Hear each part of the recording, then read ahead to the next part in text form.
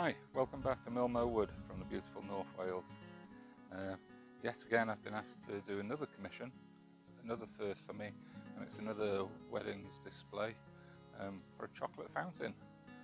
Rustic style, similar to the magic mirror that I made earlier. Hope you enjoy the video. Please consider subscribing, hitting the bell button, or liking the video, and maybe even sharing it with your friends. Try and make this very small channel grow. Enjoy the video and I'll see you shortly. Well, I've made a start on the display. It's going to have 3 levels, a base level and then 2 tiers.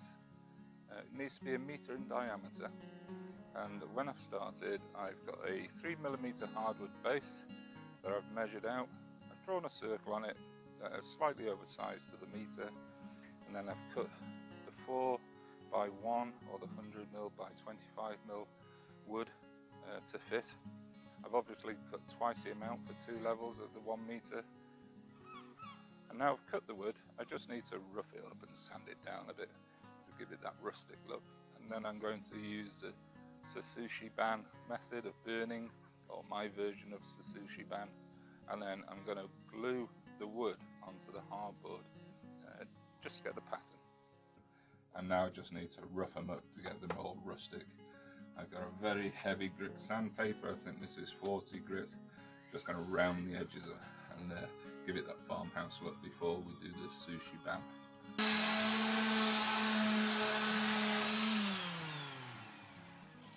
No particular way of doing it, and I'm just going to add the odd score into the wood as well.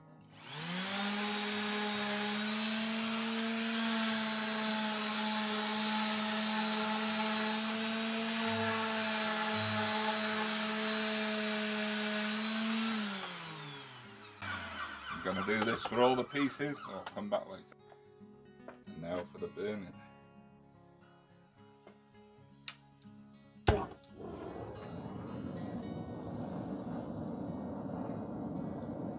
This is just a weed burner that I'm using.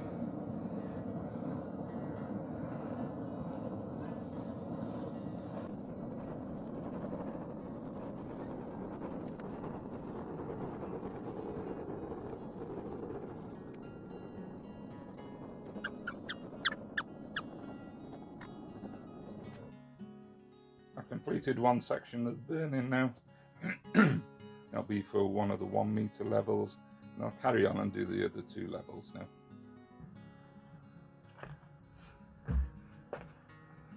I've now glued all the bases, placed them on top of the 3mm plywood that we drew the circle on, so it roughly covers the circle, and I've glued each edge to each other piece. Try and give it some extra strength. I'm now going to put a weight on this and leave it to dry.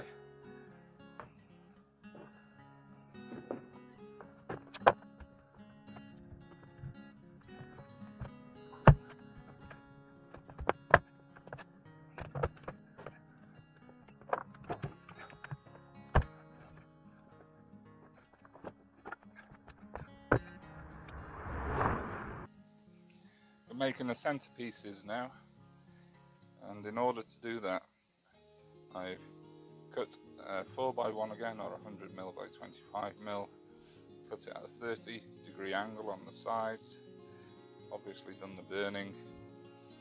Just going to glue it together now. I'm going to put it on the masking tape,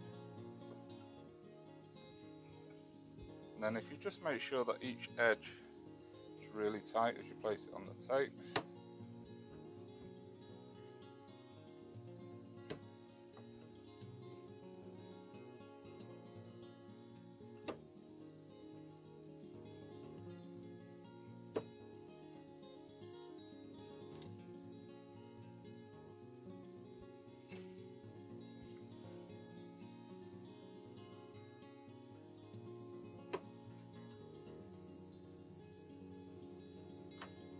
And then apply wood glue into each joint.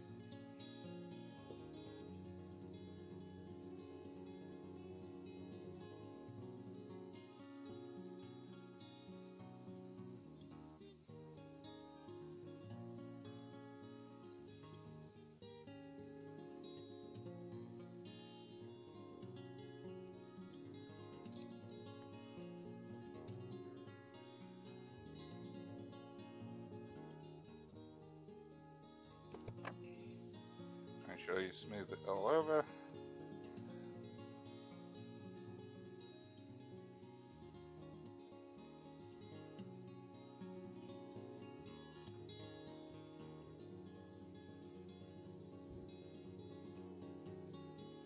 And you may find that the masking tape doesn't stick very well because of the burning process that you've done.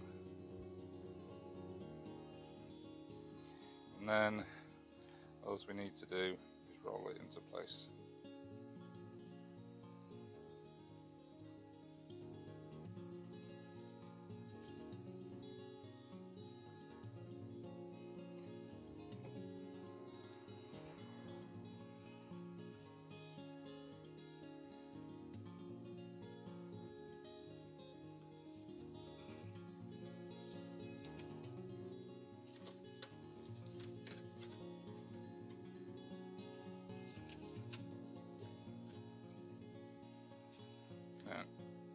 Bit of tension on the masking tape. Squeeze those joints together.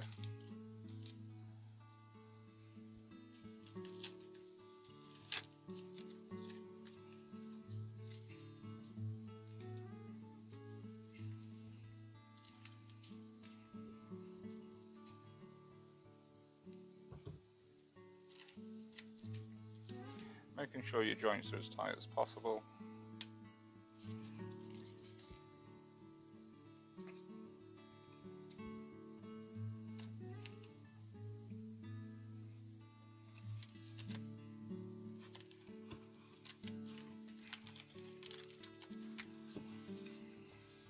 That should be sufficient to hold it until it dries. 2 now, 1 for each level, and you can imagine these in the centre. So let's leave those to dry now, move on to the next step. In order to achieve cutting the circles out, I need to find the centre, so I'm taking a straight edge from the highest points, making a mark, likewise on the other side.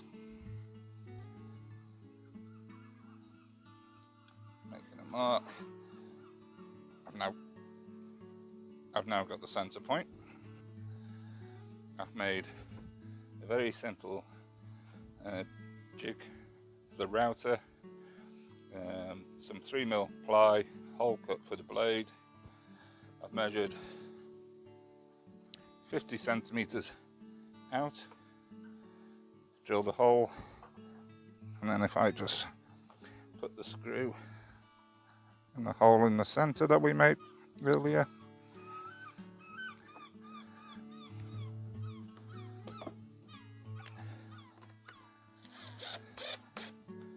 Effectively, we've got a type of compass, I guess, for the router. I'm not going to do it in one pass.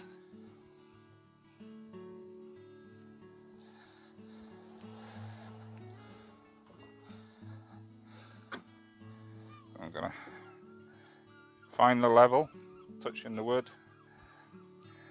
and then I'm just going to lower the router a little bit further down, and that'll be our first pass. Now obviously you've got to be very careful when you're doing this. If I had a workbench it would be a lot easier, but I'm going to do it as I am now, and make sure that the router goes in the right direction, so I'll be going clockwise. Just double checking everything's clear, cable's clear, and now going to start the router off.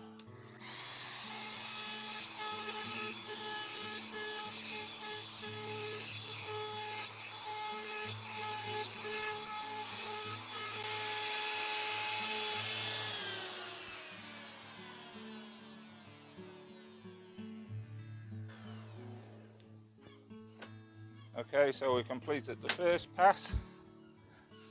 I'm now going to row the router blade and complete the next pass.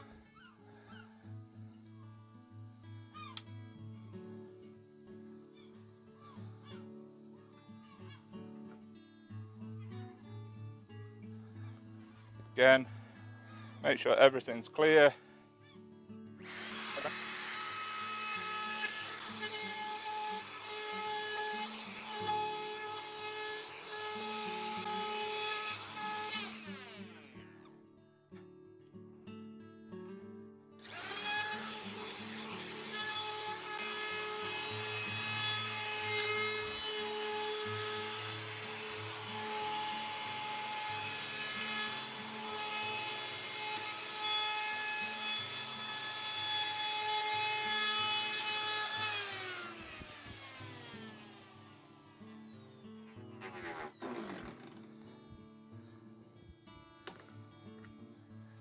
remove the screw, and if everything's gone to plan, you've now got a 1 metre circle. Excellent. Bit of sand in and then ready to add finish. Now the circles or shelves are cut out. I've just coated them in Osmo high gloss finish. 1 coat on the back, 2 coats on the front. Just wait for those to dry now before we go on to the next stages. Now the finish is all dry, I'm starting to put the poles in. I'm putting them on the base first. So on the base I've drilled the hole from the top. On the middle shelf I've drilled the holes from the bottom. I've used a forcener bit. I took the pilot hole in the middle all the way through the wood. I'm going to put the dowel in place and pre-drill the dowel in the centre to accept a screw.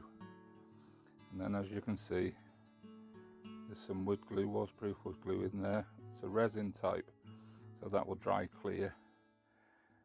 And when I've screwed it in place, I'm just making sure it's as upright as possible.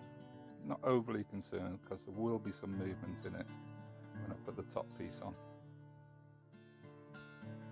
but as accurate as we can get it.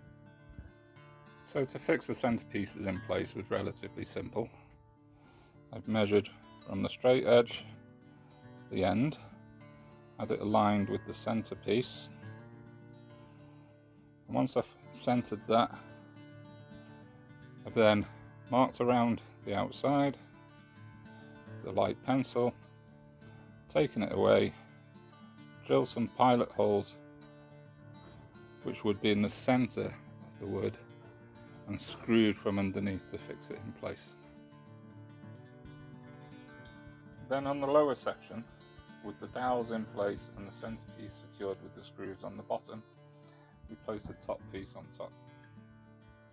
And I glued the dowels into the holes that we pre-drilled previously, and I put a screw in the centre of each dowel for extra security. Don't know if you can see that properly. Currently the top's just placed on. Also drilled a large hole in the centre, and that's on each level. And that's for a plug and lead to go through down to the bottom level. And that's for the chocolate fountain. And then also there needs to be a hole for the LED lights, which are going to go underneath. Next step is to put the edging on, I think. Secure the top and put the edging on. We've got the top secured on now, and now to look at the edge banding to go around each circle. I've put some banding on, or edging on the top, the middle. I need to put some on the bottom now. Just prior to putting the banding on the bottom, you can just see protruding out from the base there. I've made some feet out of the same dowel that I put in the centre. I've put 6 feet on, and then I'm going to put some edge banding on the side there. The feet are just slightly taller than where the edge banding will reach, so that when it's sat on a table, the edge banding is off the table. Now this is galvanised ribbon. I believe it's for builder's trade. I just need, for a starting point here, what I'll do is I'll drill through the material, secure it onto the wood, and I'll slowly rotate the base, fixing the banding as I go, pulling it as close in as I can get it to the material, to the wooden material. It probably won't be perfect because these things never are, but it's going to look really effective. At the end there's going to be LEDs under here, which are going to look brilliant through there at night time. So I'll crack on with that. Just need to ensure that it's level at the top. We don't want to go into the wood really. Just want sufficient enough to get through the banding.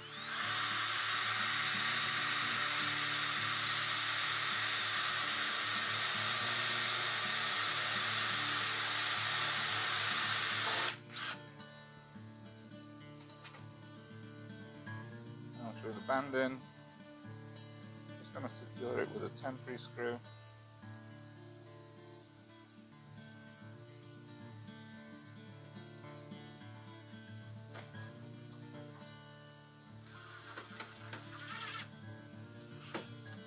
Now we're just going to rotate the base,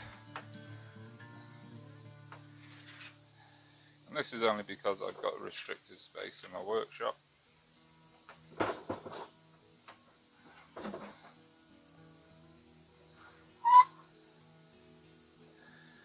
Now as we rotate the base, I'm going to expand the band in.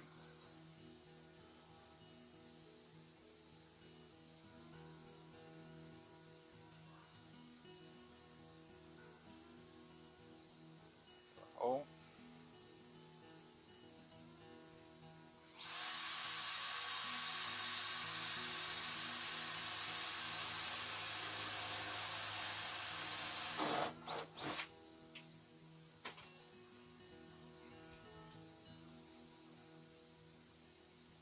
Keeping it taut and level with the top of the base.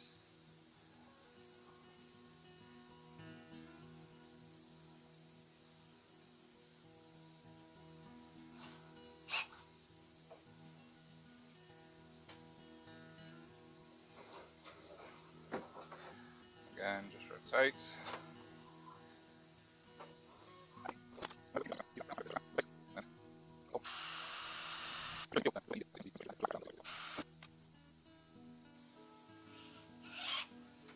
I'm going to continue doing this all the way round. I'm not going to film everything and show you all that, and I'll come back to you when I've got round. We've now come full circle. We've come to the back of the piece. I want the metal to overlap slightly, so I'm just going to cut it I'm going to use a Dremel grinder. I'm going to cut it slightly longer than it needs to be. So I've put the metal band in now. I'm just going to lay that in place. And with that in place, I'm just going to drill through both strips at the same time.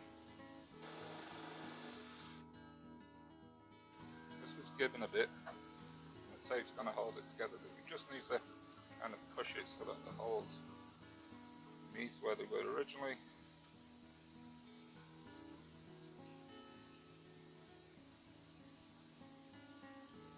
Again, quite fiddly. I feel there's in the hole on the banding at the back.